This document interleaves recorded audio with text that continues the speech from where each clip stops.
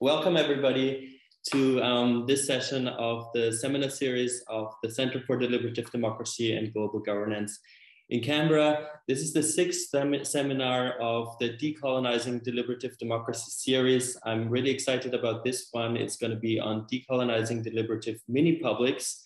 So one of the core topics that we're talking about. It is 6 p.m. in Canberra. It's 10 p.m. in Berlin, in Central Europe, where Azucena, one of our speakers, is, where I am as well. So we're all in different places. For our home institution, the University of Canberra, I would like to acknowledge the traditional custodians of Canberra, the Ngunnawal people. I wish to acknowledge and respect their continuing culture and the contribution they make to the life of the city and this region. And of course, we can all reflect wherever we are on the people who were there before us and what they have contributed to the region and the culture that we're part of now.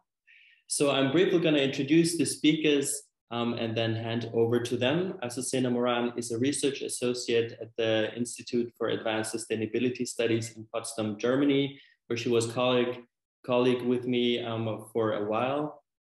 She's also a PhD candidate at the University of Potsdam. Her work explores deliberative and participatory responses to planetary challenges and draws on theories of decoloniality, political oppression, and governance in areas of limited statehood. Now, Nicole Curato, of course, in our circle needs little introduction or no introduction actually, but for everybody else who's joining, Nicole Curato is a professor of political sociology at the Center for Deliberative Democracy and Global Governance in Canberra. Her research areas include deliberative democracy, Philippine politics, and research methods. Her work examines democratic innovations in the aftermath of tragedies such as disasters, armed conflict, and urban crime. And her most recent book on this very topic is Democracy in a Time of Misery by Oxford University Press. So Azucena and Nicole, we're so excited to have you here, and I'm handing over to you. All right, well, thank you, Hans. So I think we'd like to begin our presentation by paying respects to Ned Crosby. Our colleague Lynn Carson just announced that Ned passed away. And for all of us who know the work of Ned, he is the founder of Citizens Juries. And Ned was a trailblazer in the field of deliberative practice.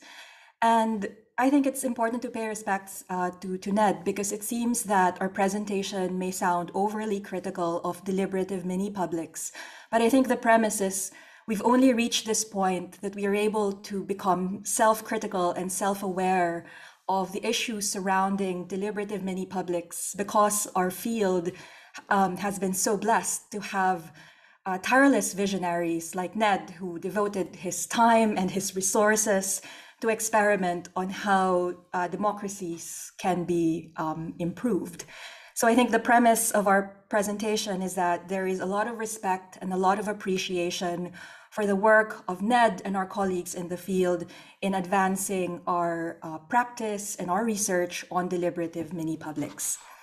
So let me just share my screen for our presentation.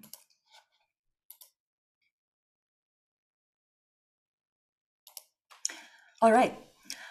So we'd like to begin our presentation by saying that we are aware that the decolonizing agenda, whether it's decolonizing the curriculum, decolonizing political science, or decolonizing deliberative democracy, has brought discomfort to some people.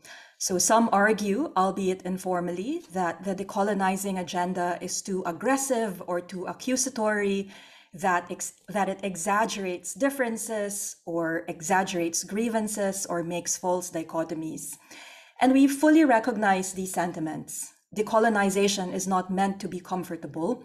A big part of it is recognizing the unpleasant histories of knowledge production that have sustained academic research, including the theory and practice of deliberative democracy. And we have two key messages or puzzles in this presentation. First, we want to make a case for decolonizing deliberative democracy. We argue that deliberative democracy, in its dominant theoretical construction and empirical practice, is complicit to maintaining the privileges of white Western democratic theory and practice. We place emphasis on the term dominant theoretical construction and empirical practice, because we do not deny the possibility that there are practices of deliberative democracy that are decolonial. It's just that they're not dominant in our understanding of the deliberative democracy as a field of study. Second, we would like to explore how the colonial construction of deliberative democracy maps on the practice of deliberative mini-publics.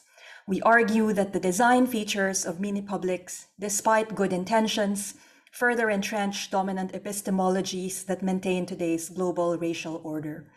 I think the caveat here is we do not hate mini-publics. Azucena and I have run, studied, evaluated mini-publics ourselves, but we consider this presentation as a challenge for us to understand what we've been doing from a decolonial perspective. So what do we mean when we say we need to decolonize deliberative democracy? What makes it a colonial practice in the first place? So when we say we need to decolonize deliberative democracy, we mean three things.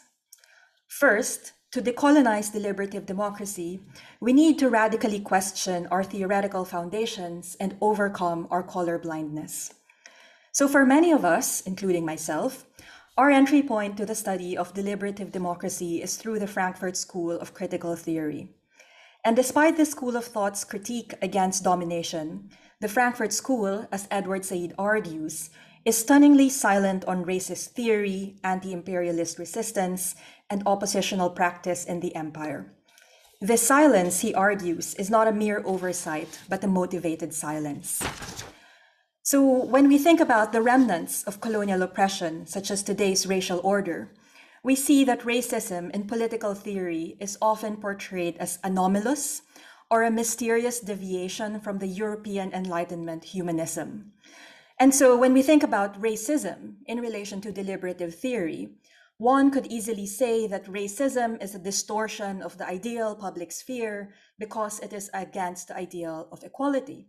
So a racist deliberative democracy is not deliberative democracy at all, one might argue. It's fair to say that, but it's only fair to say that only if we think that theories can and should be abstracted from the context in which they are developed. And we take the position that they cannot and should not be abstracted from the contexts in which they were developed. We think abstraction is a way of obscuring power relations.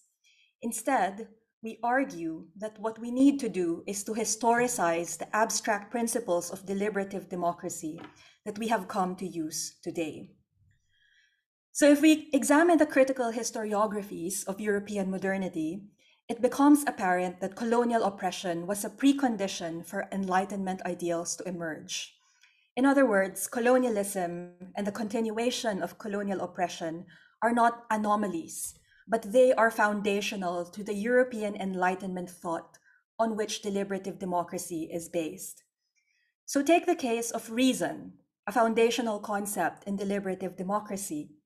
In the Theory of Communicative Action, Volume 2, Habermas described the emergence of European modernity as the development towards rationality. Reason prevails when sacred knowledge is replaced by knowledge based on the rational adjudication of validity claims. For Amy Allen, whose book you see on the screen, there is a teleological narrative embedded in that claim. It portrays Europe as an agent of progress. It sets the European path of development as a normative standard for progress, while non-European cultures were considered pre-modern, therefore irrational. To argue based on scientific evidence is principle is better than arguing based on religious beliefs and custom, according to this view of progress. So for critical race scholars, the distinction between modern and primitive serves as a de facto color line. It separates the West from others, which was used as basis for the colonial project. And this argument, I suppose, is familiar to many of us. Modernity, as Serene Kader puts it, played a justificatory role in imperialism by fueling Westerners' sense that others need to be economically, militarily, and culturally colonized. Enlightenment thinkers were not accidental, but they were central players to the colonial project. Kant, for example, advanced a color-coded racial hierarchy of Europeans, Asians, Africans, and Native Americans, whom he differentiated based on their degree of innate talent and consequently a reflection of their unchangeable moral quality.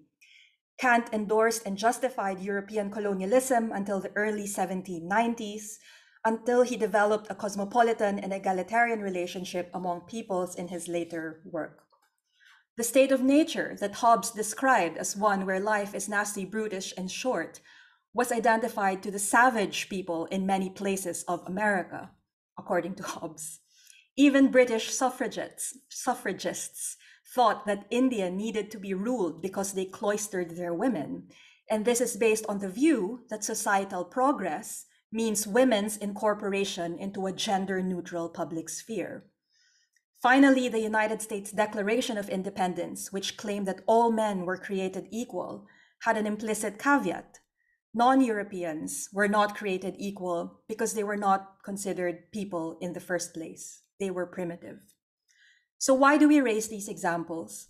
We raise these examples to make an emphatic point that the canons on which deliberative democracy is built and stands on are based on white settler state ideology and are complicit with the resurgence of colonial forms of oppression. It's an ideology responsible for the conceptual erasure of societies that have existed long before colonialism, societies that were considered primitive and therefore not fully fledged people. It's an ideology that uses Europe as the main referent for progress or modernity, or Europe as a guiding point for where the world is headed. That's the teleological aspect of European modernity as benchmark for progress.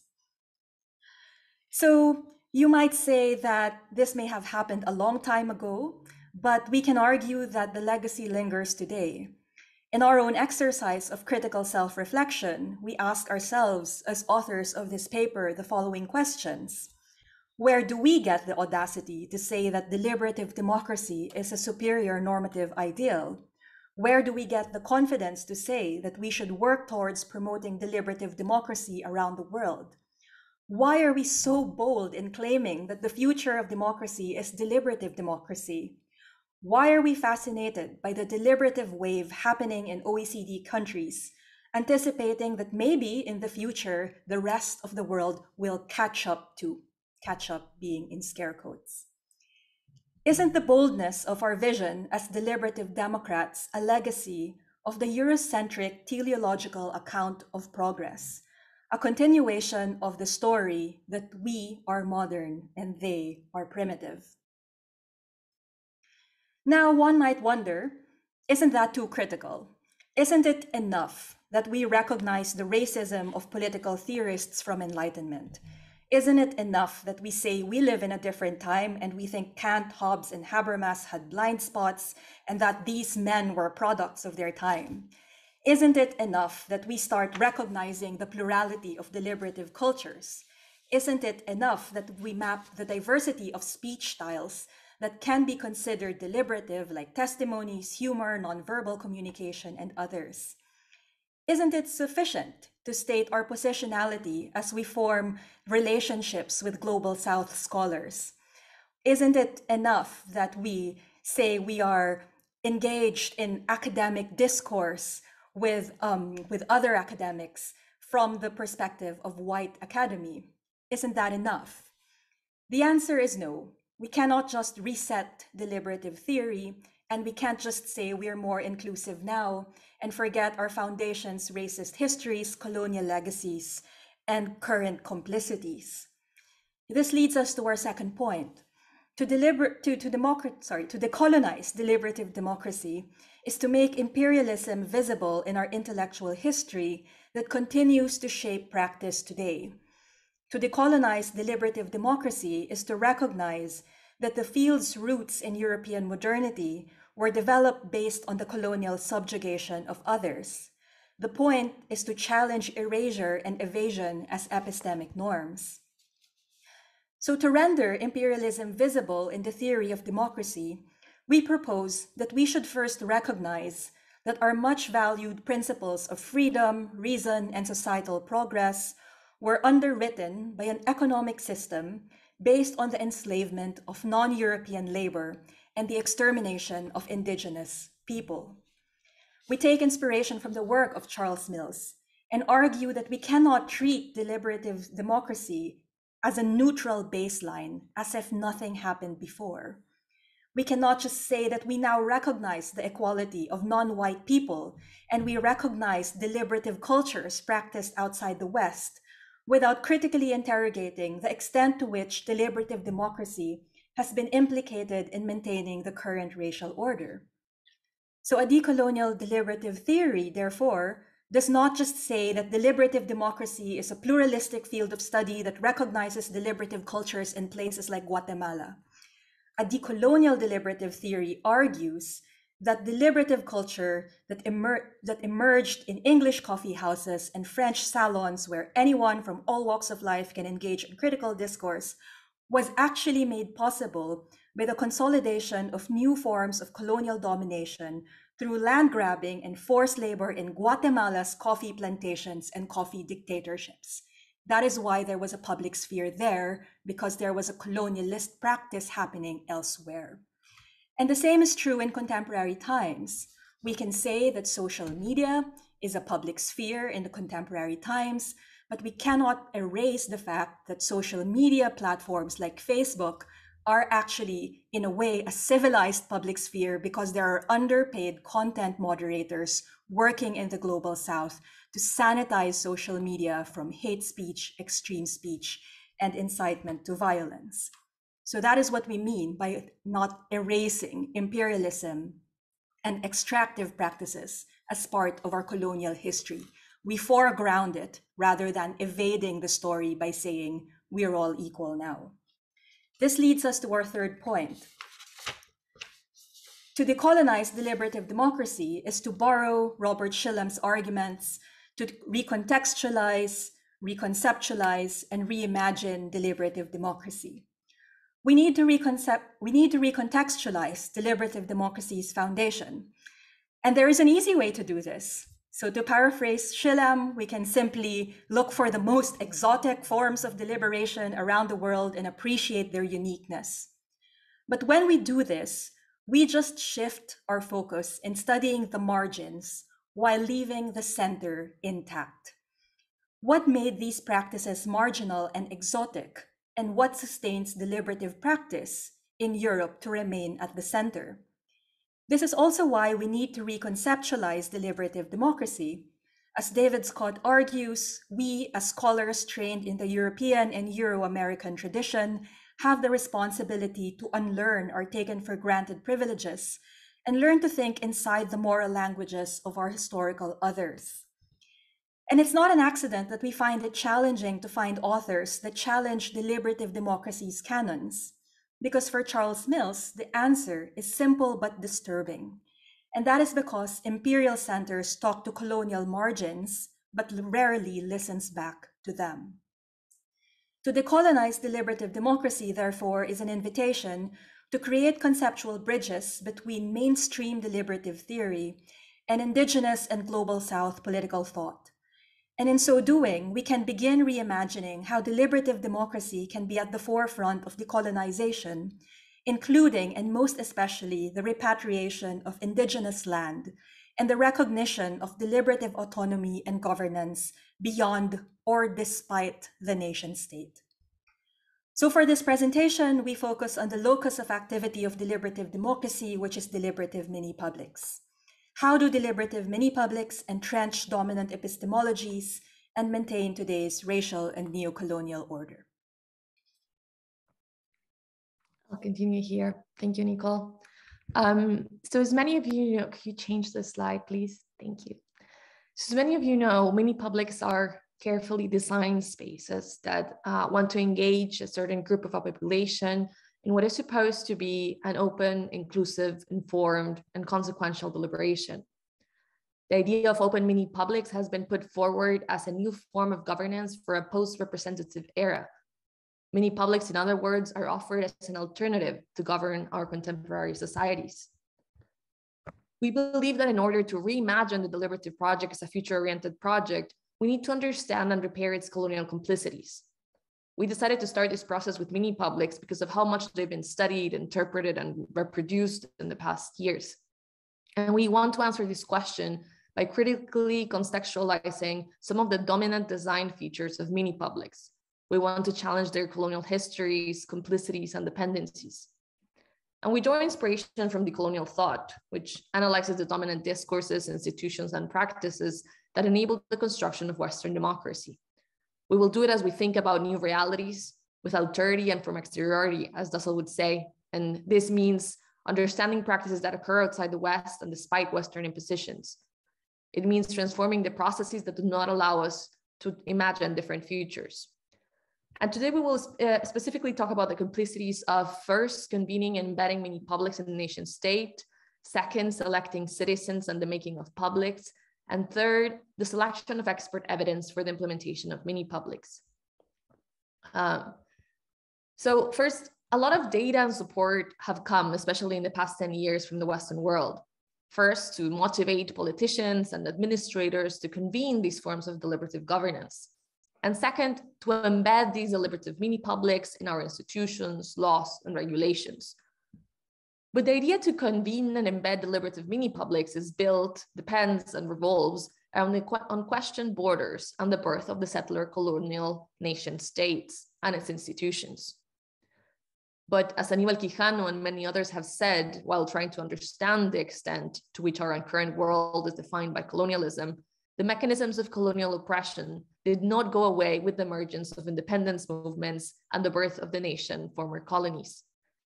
The current democratic administration of these territories is still historically and structurally dependent on the global coloniality of power. Fanon predicted how, as territories became independent from colonial powers, they would inherit the colonial relations and forms of colonial oppression, as well as many of the borders violently and arbitrarily demarcated by Western powers during the Berlin Conference. The political philosopher Claude Aki traced the decisions of new African leaders as African countries became independent.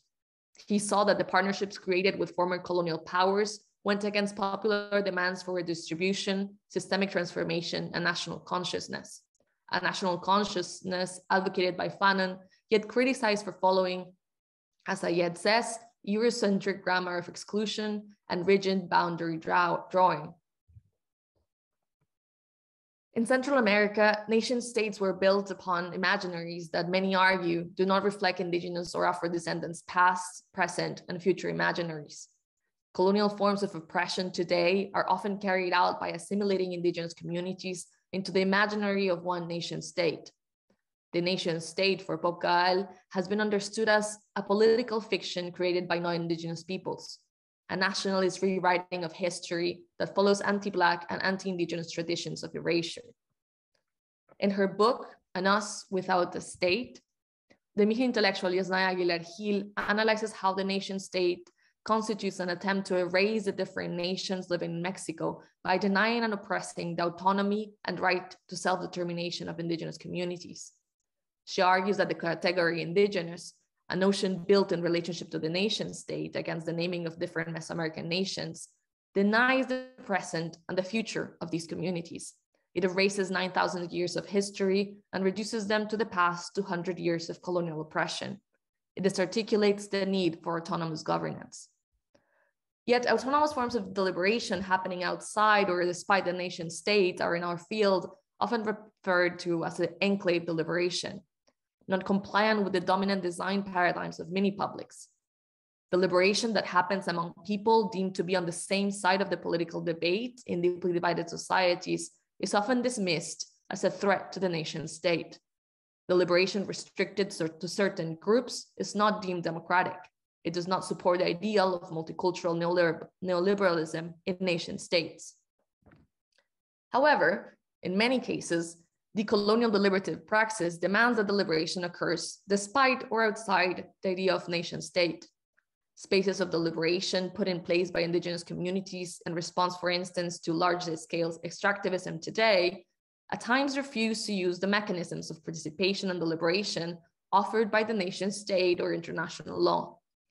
They implement autonomous spaces of deliberation, which are often later deemed constitutional by national governments, like the consultations of good faith in Guatemala.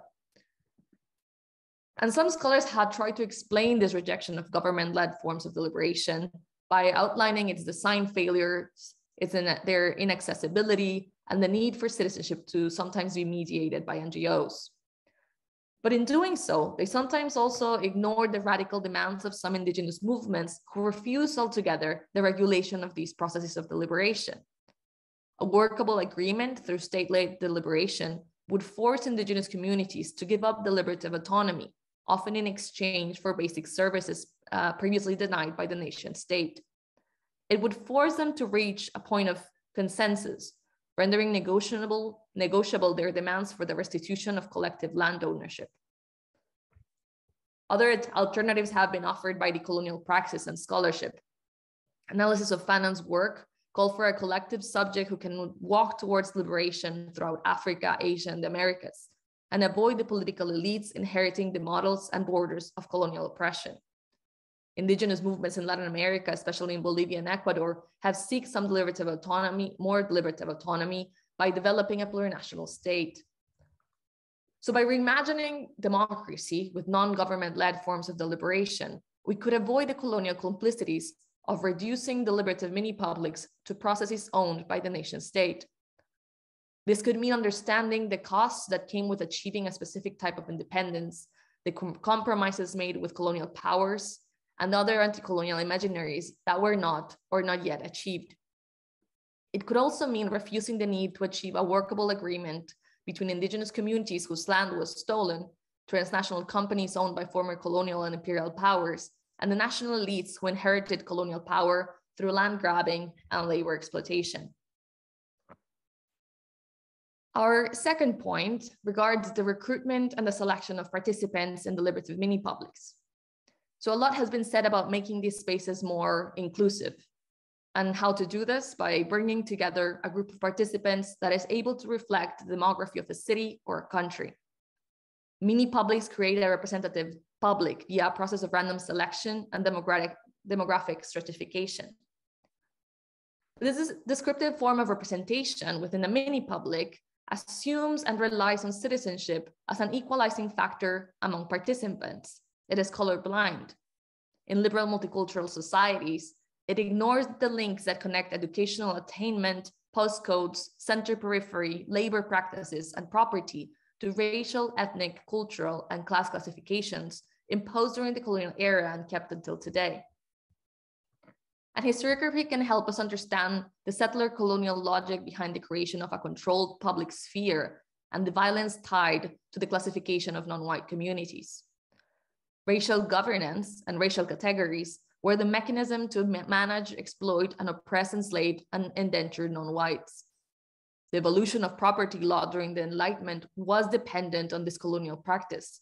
Racial categories were used to justify the ability to own or not to own land in colonized territories, to be able to govern or not govern these territories, to exploit a series of lands and enrich certain groups while leaving others living in misery. Verna Bendar traces the legacy of categorization until today.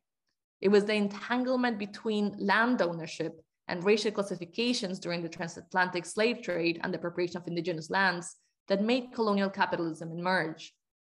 Old and new colonial classifications and legal rationales were and are still used to justify the appropriation of land and the co-optation of democratic institutions.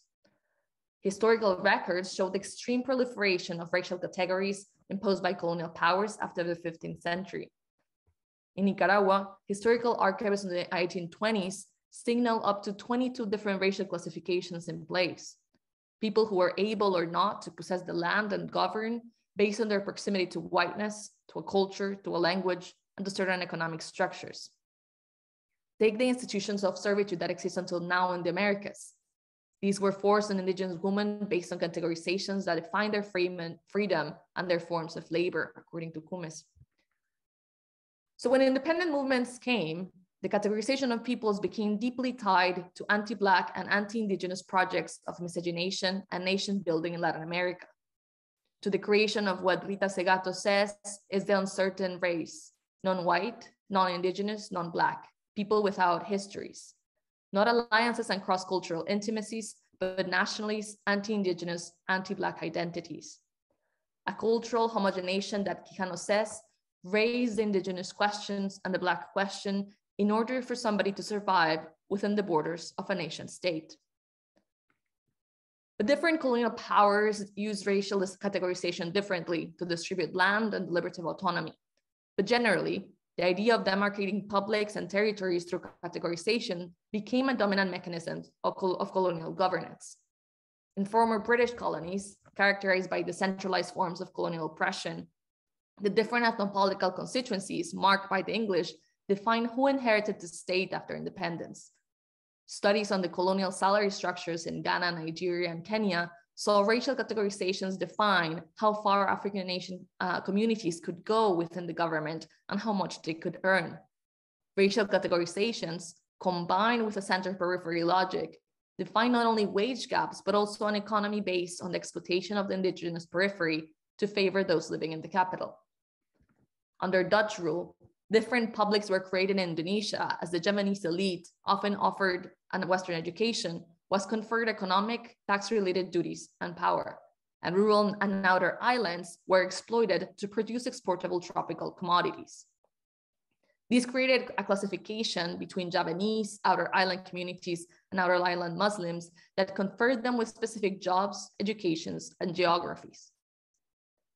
Understanding identity against the hegemony of colonial classifications and years of violent oppression in Indonesia is, Benda describes it, as an agonizing, difficult adjustment. Stuart Hall expressed the same concern in his lecture, Negotiating Caribbean Identities. The trauma of identities formed as a consequence of colonization, indenture, and slavery forces communities to come to terms with many things, including the society that became independent from the colonial power. The ties between racial classifications, land grabbing, and the dispossession of deliberative autonomy have an effect on today's complex identity formation in former colonies. But not only, they also have an effect on our ability to imagine new forms of democratic governance worldwide. Mini publics can constitute a democratic renewal as long as they do not replicate the creation of microcosms that reflect the colonial dynamics of artificial public making and easy racial classifications that somehow hide behind and are deeply tied to material markers of difference, education, land ownership, postcodes. Instead of reproducing and tweaking violent forms of colonial governance, true democratic renewal should uplift the natural emergence of publics and the governments of emancipatory alliances between existing communities. It could resist easy racial classifications and engage in how different peoples marked by the different non-linear histories of colonial oppression, indentured labor, and slavery retell their stories, understand their identities, and build emancipatory alliances and publics. Third, we would like to turn to the selection and the presentation of expert evidence during mini publics, which is very much linked to a larger critique on what we consider universal logic, universal knowledge. So Udit Bhatia explores the deliberative costs of excluding disadvantaged groups by mapping the obstacles that privileged communities would face if those communities were not present during the deliberation. His case against epistocracy has been well reflected in mini publics, spaces in which collaborative governance become a response to epistemic avoidance, to the failure of recognizing oppression, hearing it, seeing it, deliberating on it. However, even though the need of including different forms of knowledge during the deliberations is very well present in the deliberative project, it is often not well reflected on the selection of expert evidence or in the research around mini publics and other deliberative experiences. Since the Enlightenment, Western attempts to criticize coloniality reflected the racial order imposed by colonial relations. Following this racial contract, the South became an exoticized, erotic, natural, static place in which European explorers could romantically venture. The characterization of the West against those who Fanon calls the wretched of the earth was not only a colonial division between our geographies, but a cognitive division of past and present, culture and nature, head and heart. So take, for instance, Diderot's review of the trip of Bougainville, in which he creates a dialogue between Autoru, a Tahitian man returning from Europe to Tahiti, in which they discuss how Tahitians won't believe Autoru when he explains the West to them. And I'm quoting here, "I'm quite sure of it. The life of the savage is so simple and our societies are such complicated machines. The Tahitian is close to the origins of the world and the European near to its old age. The gulf between us is greater than the separating the newborn child from the decrepit dotard. The Tahitian either fails entirely to understand our customs and laws, or he sees them as nothing but fetters disguised in 100 different ways, which can only inspire indignation and scorn in those for whom the love of liberty is the deepest of all feelings." End quote. So throughout the 18th and 19th centuries, the attempt of the West to rescue what he thought was obscure, alienated, strange, was criticized as essentialist, orientalist creations of knowledge, colonial forms of understanding. Kumes, while reading Said, says that as essentialism rendered communities non-autonomous, static, rural, in the past, it built an autochthonous imaginary, an imaginary of the South, an imaginary of indigenous communities that sacrifice reality and the possibility to deliberate an alternative future. And the language of science and expert knowledge developed in parallel to the European expansion and the colonial understanding of the world. The alleged universality, the non-place, and the colonial language of science had, to quote Castro Lopez, a specific place in the colonial map and served as a strategy to control subaltern populations. So selecting and relating to knowledge and knowledge producers in a way that responds to the complexity of contemporary societies can open the space for the actual deliberation of different futures. An alternative to expand what expert and universal knowledge is, but also how we select, translate, and relate to expertise as we design mini-publics. Let me finish. So mini-publics are often presented as spaces that guarantee governments certain corrective norms for communities marked by slavery, indentured labor, and colonial oppression, to incentivize administrative and political actors to adopt and embed deliberative decision-making processes. Advocates have argued that these mini-publics, these processes, are not meant to be spaces where citizens list grievances or wishes. But in doing so, they imply the impossibility of subversion, of demands, of struggles. They imply the possibility of maintaining the status quo. Yet a conditional inclusion within the system, to paraphrase Segato and Kusikanki, an inclusion that doesn't give space to the historical demands of oppressed communities, does not amplify possibilities of survival. It does not imply freedom from contemporary forms of colonial oppression. So how do we sit and approach the ambivalence, the complexity, and the discomfort of colonial past and presence, and the racial hierarchies within deliberative mini-publics? What can deliberative democracy do in a democracy existing against the background of what Stuart Hall calls a colonial regime which ruptured and broke and recut and reorganized peoples and tribes and societies in a horrendous shakeup of their entire cognitive and social world? First, by creating deliberative spaces able to question the oppressive nature of the nation state and embed themselves in mechanisms of governance outside the government. Second, by designing mini-publics that do not create artificial publics, using easy classifications, but see and empower existing publics. Third, by questioning and relating to knowledge and its complexity as we share evidence and expertise in deliberative mini-publics. These mini-publics could trigger and lead to intimacies and solidarities able to reinvent truly the way in which we govern ourselves and free ourselves from the global racial contract and other colonial forms of oppression and dispossession. Thank you.